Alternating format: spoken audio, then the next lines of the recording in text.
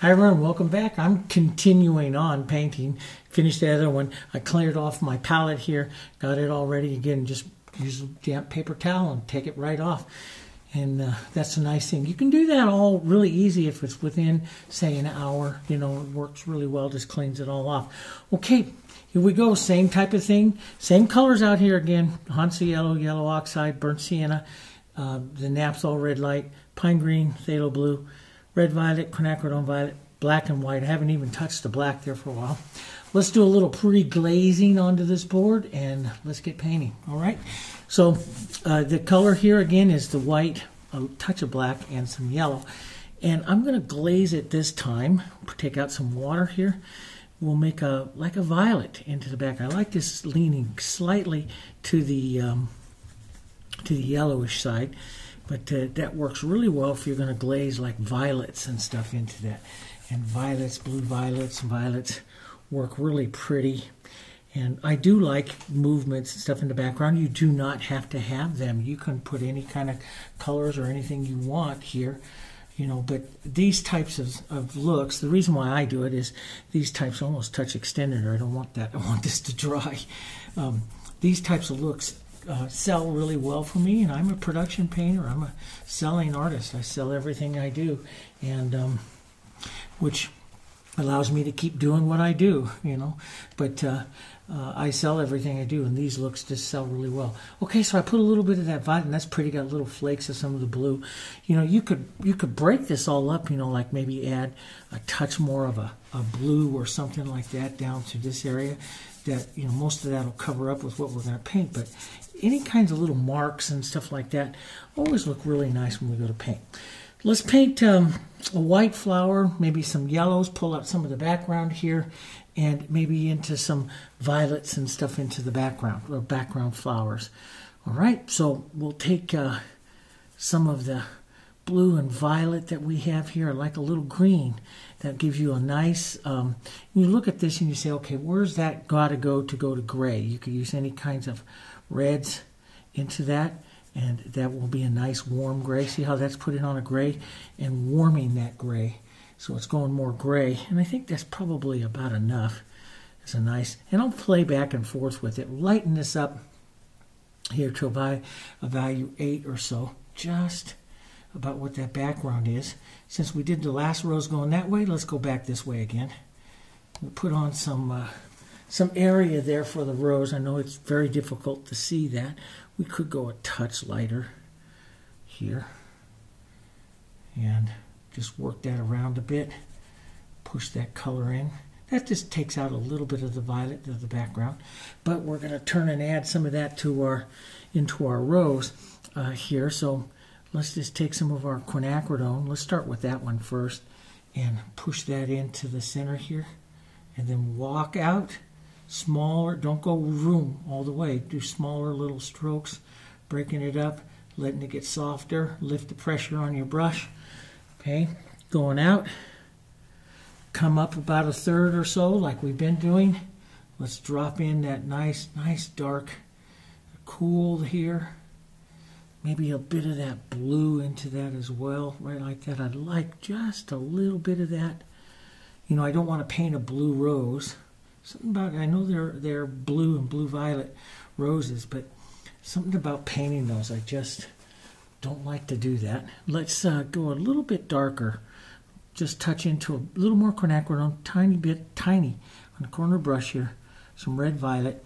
Let's deepen the throat of the rose. That keeps the contrast right here. Don't go out too far. Let's keep the contrast way deep down into the throat of the rose there. That pulls the viewer's eye way down there. We can put a bit of that into our shadow here, our bull shadow. That'll be pretty. Here we go. Let's pinch wipe that color out of our brush. We'll pick up a warm color. Put a little yellow oxide, put a little bit of white into that. Let's just put a little bit of warmth. Just touch it around some of these areas here. Push that around. So we have a warm side and a cool side to our rose here. Okay. Now, we'll paint a lot of this rose using what we call the petal edging technique. That's where we'll put some of our base color and stuff into our rose here. But we'll pick up some color. Let me just grab some of this white. Okay, and I'm going to keep the white mostly on one edge. Heavy on one edge. That allows me to push the brush over onto the edge and draw that edge of that petal a little bit easier. Then I'll pinch wipe the color and we'll pull down. But it puts more texture up onto one edge of the rose here. So we'll pick up that edge here. Let's draw, push our finger there.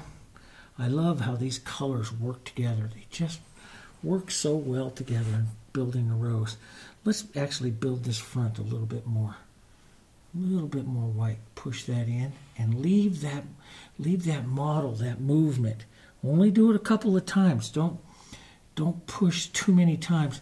Wipe my finger here for a minute. Just follow that bowl a couple of times. See that nice movement you get there? Leave all that movement. That's what makes your rose pretty. Let's pick up some more light. Let's come out to the reaching petal. Pull in here. Pick up some more. Pull in. And stop before you get to that bowl so you can incorporate and push in and out. And that's what makes those petals so pretty, like that. Okay?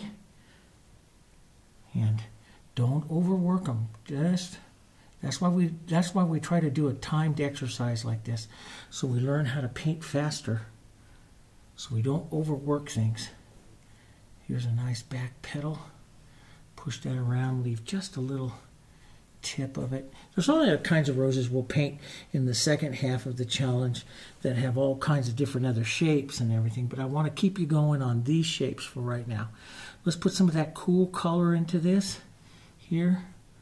We'll come out here onto this side, push that in here. Okay, let's try not to grow the rose, Dave. Don't grow it too big here. And we'll just push that around. And sometimes I'll leave little marks like that outside, and you know, I'll use negative painting of leaves and stuff to actually shape the rose. Softer little side here. Push that right up into some movement. A little bit of movement here, just around.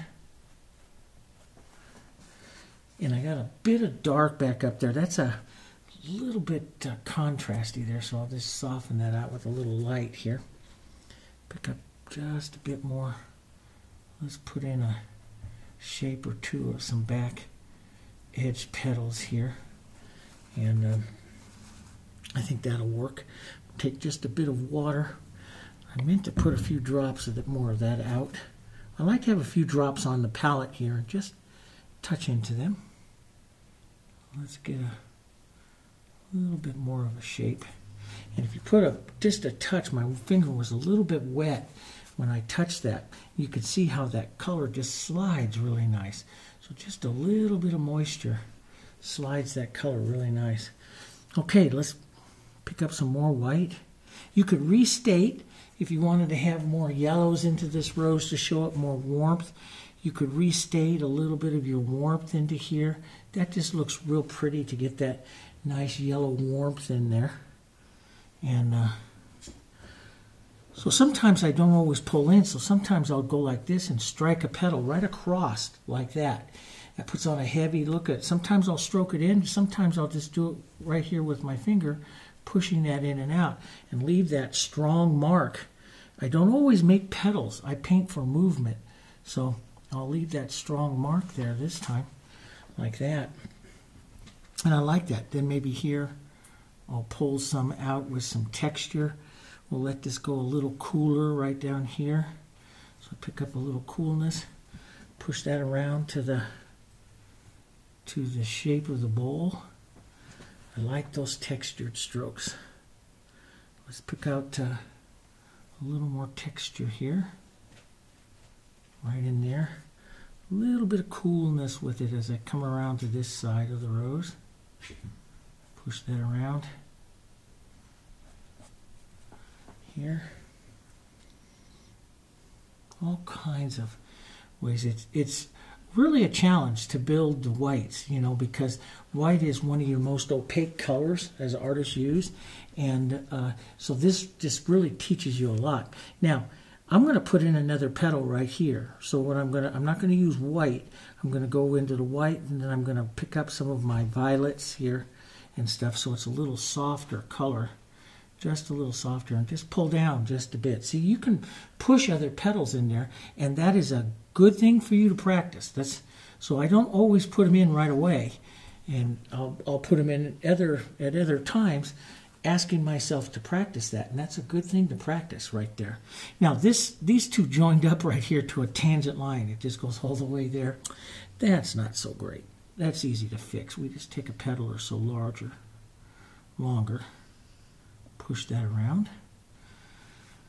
and we don't want to create too many lines like that. Now I'm going to take a little bit of that violet and a little water here and some of that original gray, and reset that bull shadow right in there a bit more. Right in there. And a little white on the edge of my finger. Sometimes you got to remember to clean your finger there. Oh boy, that happens. So, but it's easy to fix. So then I'll pick up more white, and we'll strike on. Let's see, let's just kind of chisel the petal right in here, right like that. You chisel the brush. Now, that's kind of small for me to get my finger in there, so I'll do it with my brush this time. I'll put just put a little bit of the color on the brush. This is where the fusion brush just shines. You can just soften that movement really nice. And let's go ahead and pull the light movement back down one more time so it sits. Those two are coming together there. We'll bring these together out like that. And like I showed you before in other roses, you can always tap into a little shadow and pull from the base out and lift off. Touch it right here by the base, by the bowl, and lift off. And that puts a beautiful shadow right up deep there. Now, if you get a little heavy like I did there, then you just take a little bit of light, pull it back out. Don't do it too many times, though, because you can destroy the look of your rose. Let's put a soft little set of petals right over here. I think just a little bit of movement here onto this side, and I'll rinse my brush real quick. I'll show you. I'll do this with just, this is another thing I do it with just water into my brush here, and just pull it right after that, and that just softens that out. And then you can restate some of your bowl shadow right in there, real nice, and it looks just like you know what you're doing, just like that. See, it makes a nice, pretty, soft little edge of the rose there. Now, I could put, we can look back to some of the French Victorian painters and petit, which I like, what we call petit marks. Put a few little marks here like this for extra little petals or something like that. Eugene Petit, though, was a great painter of casual flowers. Let's take a bit of our two violets, just a touch of them, maybe soften it with just a bit of our blue, and restate some of that center here. Pull that down and around. Sometimes I'll use this just to open up the rose. I like everything that's going on in a rose, but I think this, I could create a little better shadow side. So I'll open it up like that, and then set the other lights down a little lower. So this kind of leans the rose, opens it up a bit. All kinds of ways. See, they're all kind of fun things to play with there. Just like that. That looks pretty good for the rose there. We could have just one more little strike of heavy texture right up here into the front of the rose to push some of those petals like that. That's kind of pretty. And then, yeah, maybe a little bit of an edge like this. So you can put just an edge and touch it just lightly and blur that edge. But you got a little edge there to close off that rose. All right, that's enough on that. And let's go back into our greens and burnt sienna, some of my favorite colors. We'll put in a stem here. We'll move this around a bit.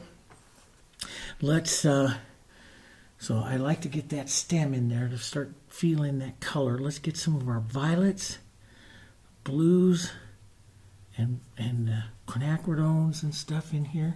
Let's start pushing that around. Vary the tone here. Sometimes a little bit more blue here, and then sometimes a little bit more violet, a little lighter, different color. You'll find out when you're painting like this just how powerful that phthalo blue is into a painting when you start that like that. Okay, so that sets the color. Now see, what I like to do is vary it a bit. This is where I like to, if I'm going to paint, you know, I use this type of techniques on lilacs and small light blossoms. We're just painting blossoms. I don't want to paint a lilac in here right now, but I love these colors into lilacs. We'll take some of our lights, we'll right here like this, and we'll start some light little blossoms, smaller ones. We'll start touching those around. Let's get a bit lighter. Model the color up here. So sometimes it comes out a little more quinacridone, sometimes a little more phthalo, and sometimes a little more white. So let's get a little phthalo over here. So a little bit more of a blue-green here. That's, you know, when you paint little colors like this, let's put a couple of little blue-green petals there. That's what gets pretty when you have some different colors coming out in your blossoms here. Let's get and paint them quick. Just little quick marks. Push it in and out of their centers and stuff. Quick, quick, quick. Here. Let's push some of these out. Some of these out just. You don't need to be perfect with these. There's, you know, I always found it's like painting with lilacs. You know, when I finally learned how to really paint beautiful lilacs, is you really don't paint a whole bunch of smaller little blossoms. You're kind of painting the movement and stuff in them, and you know, and varying the color more than anything else. And that's what, and it all comes together like a little lilac. And I like that. Let's put a little bit of this blue and stuff over here onto these. Just ideas of them. Some of that over here.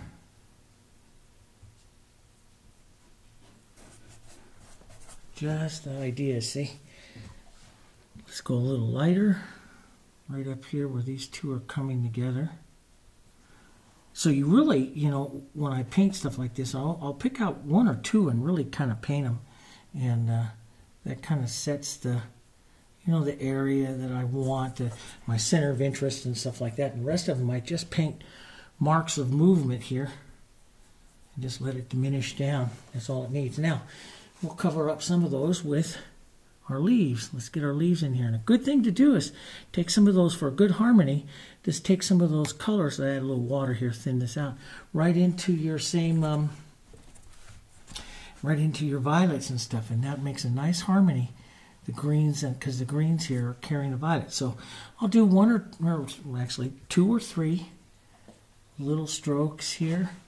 Let it set for just a second. Come back and touch one side just to take it off a bit.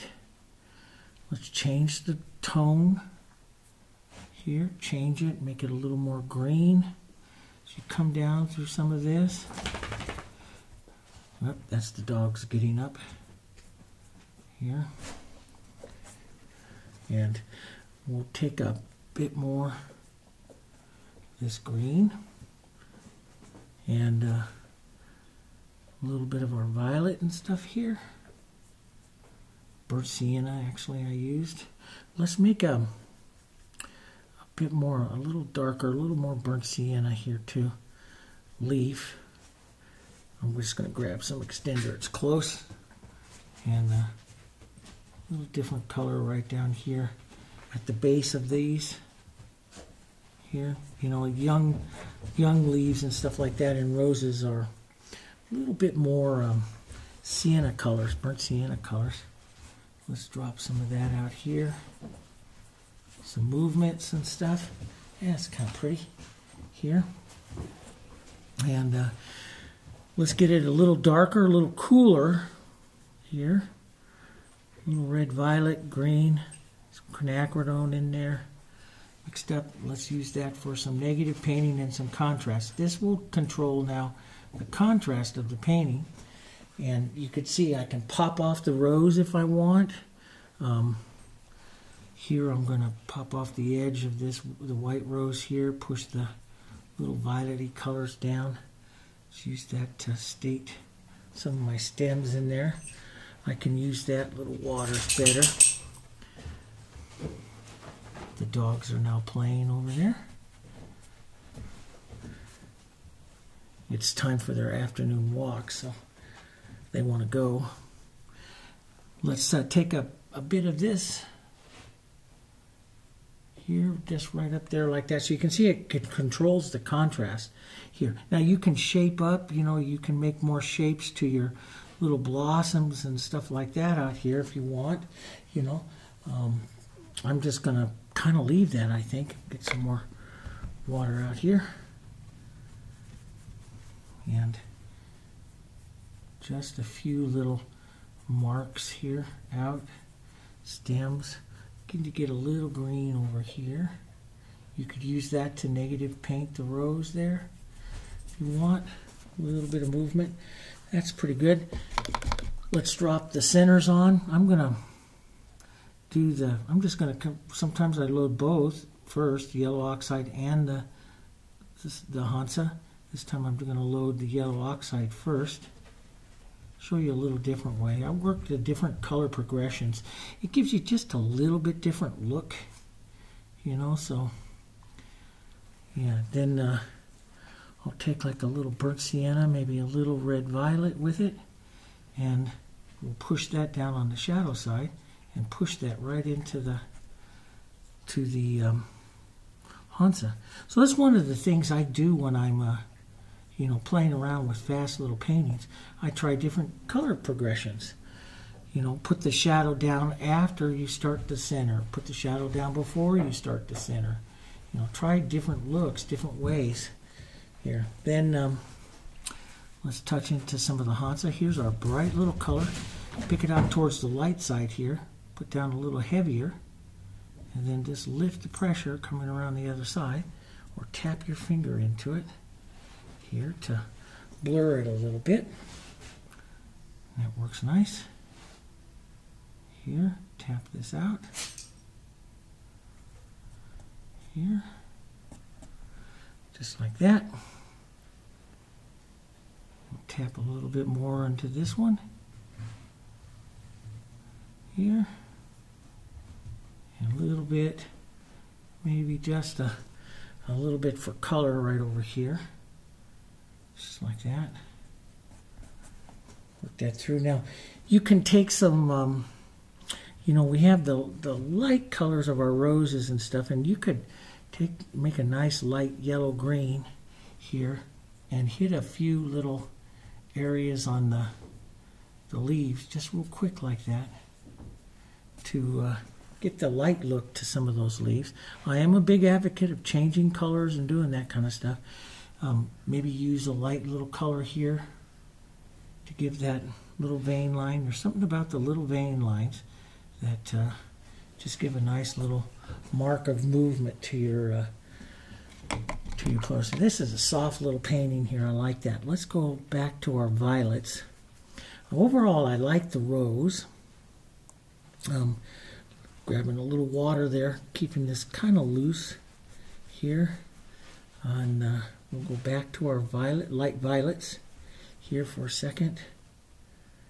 And make up a nice light color I can restate onto those petals after I hit the small flowers, after I hit a few of them with some green here. We'll restate, and it doesn't have to be the same color. Matter of fact, it's prettiest if it's not the same color. So I have a lot of violet down on that one. I'll take this over to the blue. Let's go a little lighter. Take this over to a blue here, and I won't repaint the whole petal. I'll just put a little bit of this blue into that as well, and it gives a little different color to it there, see? A little different color, a little different movement there. It's kind of pretty. Let's bring this one up like that. That's kind of nice. I like these to come back and work these petals again, and almost, you know, sometimes I see a different flower, you know, a different shape of a flower, and that's what gets some nice variation to your composition. So you don't repeat the same stroke. I'll do something slightly different, and that gives a nice different look to your flower. Overall, that, you know, I'd always go back and check the main rows there. You know, if I feel like it's sinking a little bit, that's where I'll come back with some final like white and add some white textured strokes. There's nothing like texture like that of the white. See that power that it gives that? And that light power like that. Pick some up, texture up onto the edge here, and just drop that petal edge in. It just gives a lot of power, texture. That edge brings it right out there a little bit more. It's kind of pretty. You can even use a little bit like on the edge of your petal edging technique just to define those edges up a little bit more. But overall, that's kind of pretty. I may want to take a soft, let's even use some of this blue violet here, and just take some of that movement down into that rose a bit more to get rid of the dark center there. Maybe a bit of that blue showing up in here is pretty. See how pretty that is? A nice cool little color showing up there. Sink it. I like to sink it with a little light push there. So you pick up just a touch of that blue in there. And that's kind of pretty. That's kind of pretty. Okay, under 27 minutes. That's not too bad. Got another one there. Let those light violets. Now out here, so here, if you feel like you lose some of this, just put in some like little movements out like this, some other ideas of back petal, but don't cover up all your negative space. Leave some areas of that background there to say negative space, so it looks pretty good. So let's grab our frame we've been using here, drop it in. This could probably go with a little lighter frame. But yeah, that's not going to be too bad there. Put that in. Okay, there you go. Rose number 11, right? Okay, so give it a try. Play with those violets like that. They're a lot of fun. Okay, and I'll see you on rose number 12.